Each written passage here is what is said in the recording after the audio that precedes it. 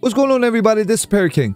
Today I'm going to show you how to make custom entrances for your viewers when they pop through your chat. Now I have it set to go off for my tier 2 and my tier 3 subscribers. Now you can do it for VIPs, you can do it for any user you want, and here's how it's done. First thing first, you got to download Mix It Up bot, okay? I'm going to link the page in the video description. Like I've said before, this bot is literally the GOAT of all the bots, okay? Download the bot, install it on your PC. Once it's installed, make sure you go to the services page, make sure you get this overlay from here, copy this overlay, and then go to your OBS, add a new browser source, name it Mix It Up, paste that link in here, 1920 by 1080, and hit OK. Once that's there, you're going to go back to your Mix It Up and you're going to hit test connection.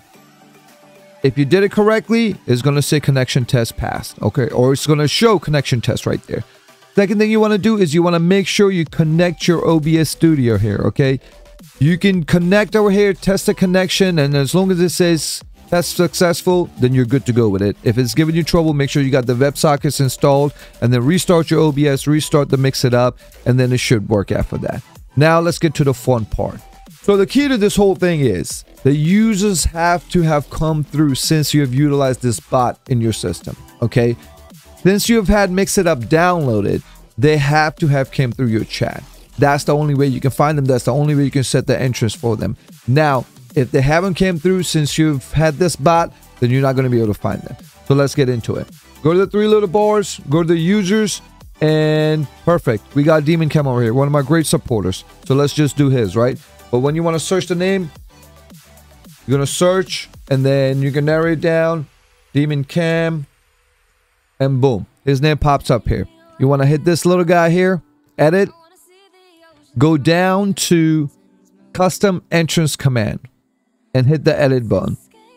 Now I have it set to where a video plays for him and a chat message goes off for him. So how do we do that? You go down to the actions, you go to the overlay, image, videos, and you add that. And then you go to the chat message and you add that. So since I already have those two, I'm going to delete these and show you how it's done. Open it up. Now I've already edited the video for Demon and it's right here. Find it wherever it's at in your computer. And you're going to have to mess with these settings, this width and the height to where you want it. You can position it wherever you want it on the screen. And the length of the clip, mine is 26 seconds, so I have it set there. The volume, you can set all that, okay? Obviously, you go to the browser and you can find your videos and pop those through in there. Now, the chat message, I have it to say, send this out as streamer. I have it to say, what's going on, D-Man? Thank you for being our tier 3 subscribers. And it gives him a shout out with his Twitch name. And you can obviously put whatever you want in there.